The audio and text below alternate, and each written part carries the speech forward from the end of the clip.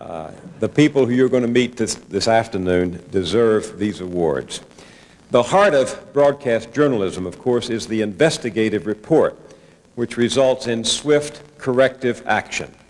This goal is perfectly realized in this series of reports from National Public Radio. According to these lists, cigarettes contain ingredients so toxic that you could not dump them in a landfill under the federal environmental laws. National Public Radio has learned the names of 13 chemicals on the secret list that was submitted to the government in December of 1992. This is the list that government health officials are still working with today.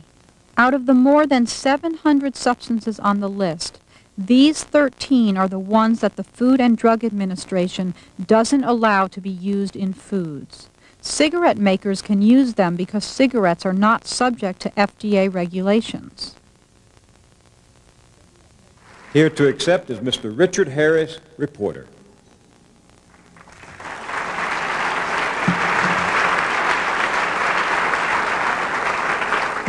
Thank you very much. This is a great honor. The voice you heard was my fellow reporter, Rebecca Perl.